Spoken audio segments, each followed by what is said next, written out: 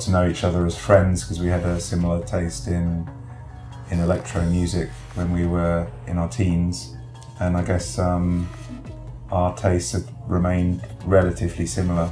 We also use similar equipment, and so all of these things, I think, combine to hopefully have a coherent sound as a band, as opposed to a compilation of two people's work.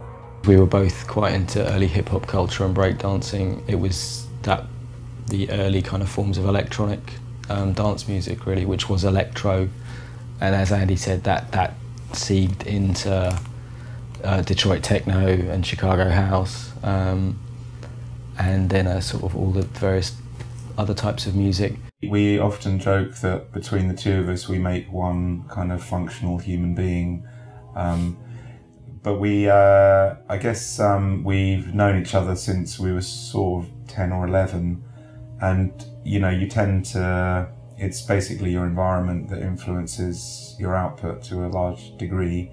We listen to quite a broad array of music these days, and it all kind of it all comes in and goes back out again somehow.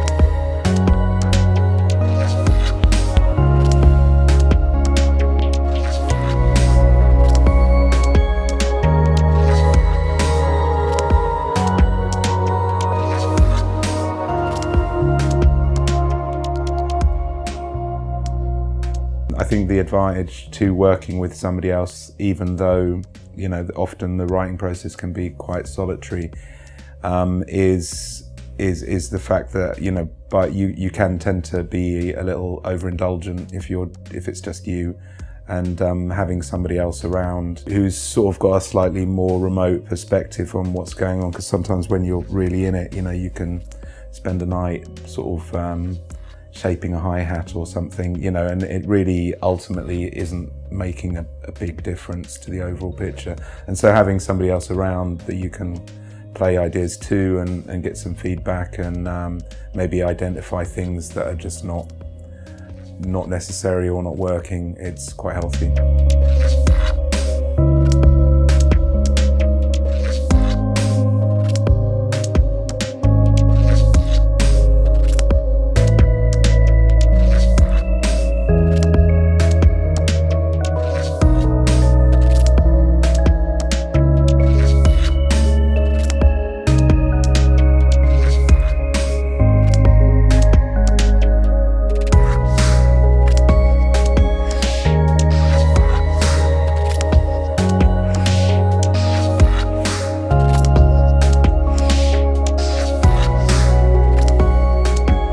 You have this sort of idea of doing something that's very minimal and very filtered and refined.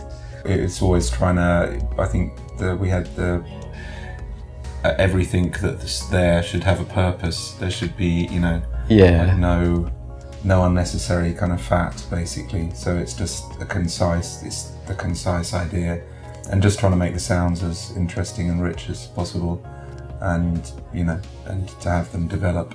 When you first start writing, you just kind of chuck everything in, unless you're sort of really sophisticated to start with, because it just sounds great, just hearing all these layers, and also you're the creator, so you just kind of keep adding layers and layers. I think with time, I think, and maybe even to do with age, you kind of want less. You want to do more with less, really.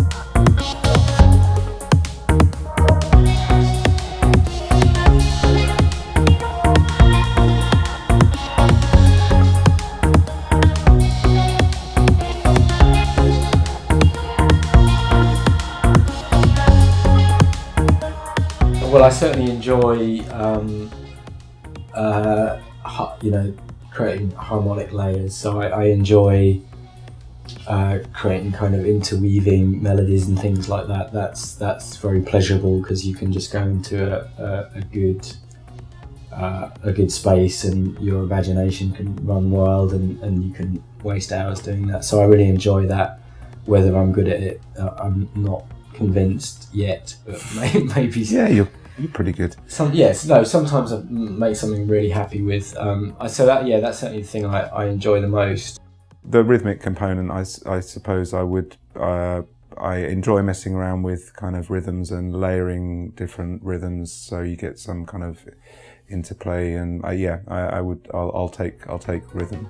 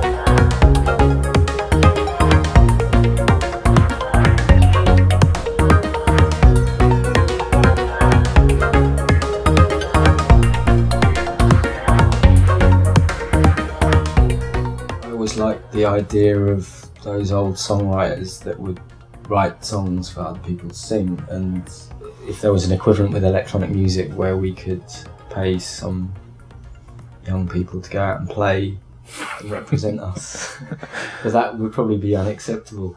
Even with a regular band, there's a lot of that. There's going away and working on your riff. There is a lot of alone time, I think, in any musical sort of group. Because you need to reflect and you need to practice and experiment, and those are only things you can really do by yourself at a certain point.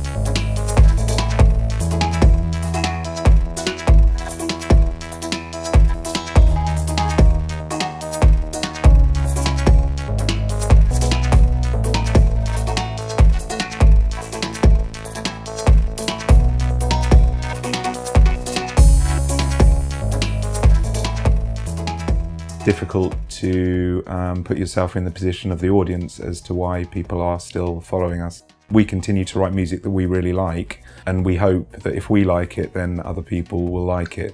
That's basically our plan. And I suppose not becoming too related to fashions and movements in music, although we kind of started from one which was this development of techno, really, that happened in the UK. I think since then, although we kind of take parts of, you know, new music that we like, we don't generally conform to a scene or a style. That helps us just carry on because we do what we feel like doing. And we also don't have to try and reinvent ourselves each time we do an album, which I know some artists do, and I respect them for it, but I think our progression is quite subtle, which annoys some people, but it's I think that gives it some longevity because it's a very slow. We're kind of like tortoises.